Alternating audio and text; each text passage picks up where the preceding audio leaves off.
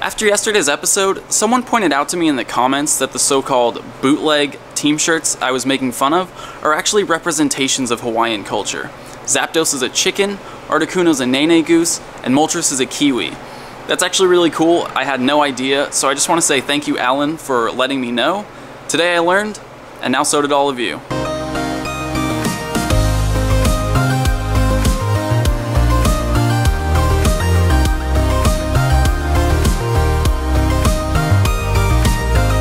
Today's episode starts at the end of the day with a lesson on something a lot of people have asked me about: curveballs.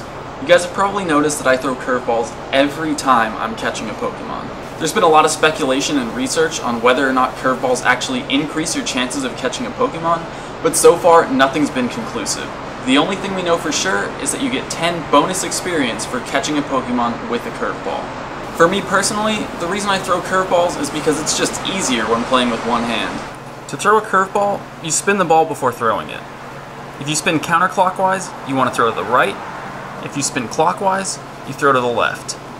Personally, I like to do things quickly. One spin, and throw. The reason I like to spin once and throw is because it feels like one fluid motion. I feel like I have a lot more control that way. When you're spinning the ball for a few seconds before you throw, it's a lot harder to throw at the same angle every time. When you do it in one fluid motion, it becomes muscle memory, and you can hit the same angle perfectly every throw. I'll only ever use 3 different fingers to throw: my right thumb, my right index finger, or my left thumb. I'm right-handed, so my right thumb is naturally the most comfortable for me to use, but I'll use my right index finger for Pokemon that are farther away when I need to throw the ball harder. And since most of the time I'm holding the camera in my right hand, I've learned to use my left thumb also. When you're throwing a curveball, the angle is always the same. The only thing that changes is the speed at which you release the ball. I'm going to use Snapchat to show you the pattern that I'm drawing when I throw a curveball. Basically, it's like drawing a backwards 6 starting from the inside. I'm going to use this cat as an example. So, if the ball's here, the pattern I'm drawing is backwards 6 every time. Sorry, cat, I don't actually want to catch you. I'm allergic. But you are cute. Give me that. If the Pokemon's closer, I'll release quicker, and if it's farther away, I'll drag my finger a little longer to throw the ball farther. If you hold the ball before you throw, you can watch the circle change size and try to time your throw after the Pokemon attacks or jumps, or really just throw it whenever, if it's standing around like this. That's my secret to quick and easy curveballs. Just draw a backwards 6, or if you're throwing to the left, a regular 6. With enough practice, it becomes muscle memory and you won't even have to think about it. I hope that helps. I hope you enjoy it. Now let's get on with the episode. Today was a nice family day, so there's not a ton of gameplay, but it was still a lot of fun, and I hope you guys enjoy it. We're going snorkeling again today. I'm gonna get another chance at trying to get a picture of a Pokemon underwater. But besides that, this is probably my favorite place on this entire island to go snorkeling. So, should be lots of nice underwater footage for you today.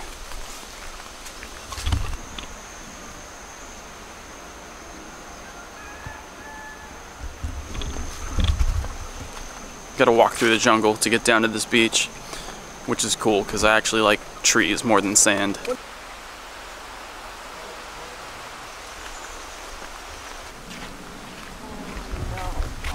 And apparently there's also a bunch of unmarked graves around here. So, yeah, what's up, y'all? What? My breaststroke?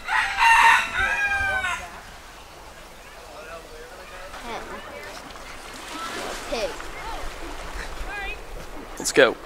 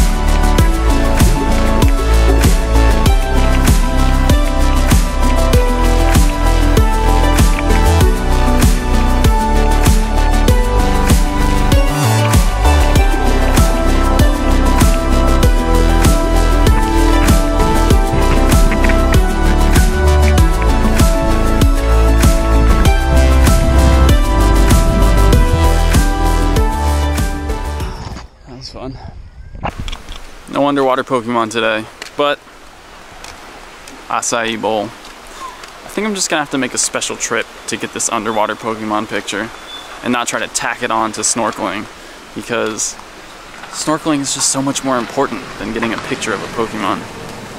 But I'm gonna make sure it happens before this trip is over. Back at the condo, it's time for a nap.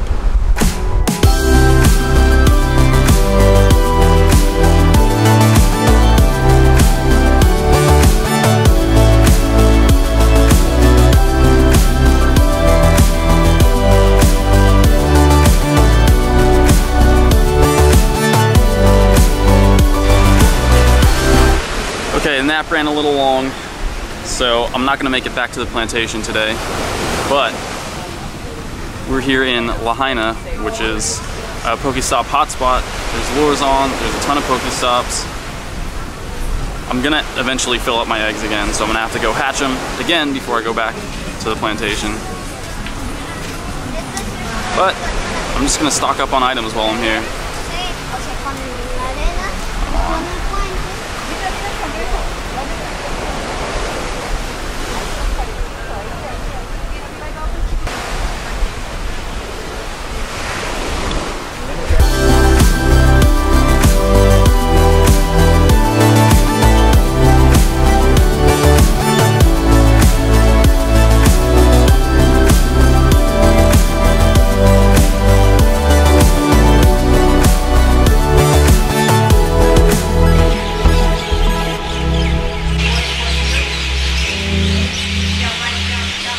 This is all one tree.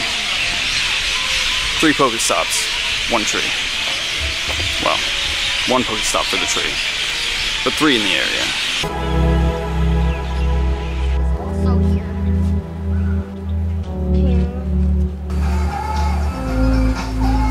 Okay, that's it for Family Sunday. We're back at the condo now, and I'm gonna go for a walk, try to hatch all my eggs and clear it out again so I can test the nest egg theory tomorrow. See you guys then. Today I want to start by teaching you guys something that's pretty simple but really useful, and it's something a lot of you have been asking about. How and when to dodge in battles. I'm here at this windmill gym, and I'm going to use the Charizard and Arcanine here to help explain my point. I'm just going to battle the gym first and then put the footage up here so I can explain it clearly, because if I'm trying to battle and talk at the same time, I'm not doing either one effectively. The first thing you need to know when it comes to dodging effectively is that you'll get a warning every time damage is about to occur.